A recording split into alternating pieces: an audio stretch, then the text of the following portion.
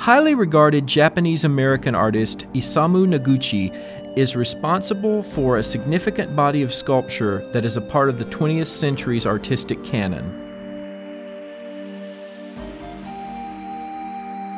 Widely displayed in museums around the world, the Late Artist Foundation maintains an exhibition space and sculpture garden in New York City where a representative sampling of his sculptures can be seen.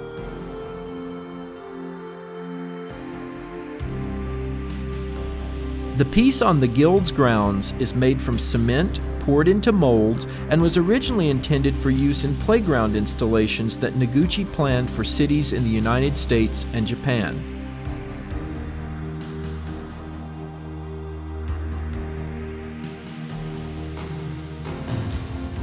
The work is comprised of sections and can be positioned in several ways.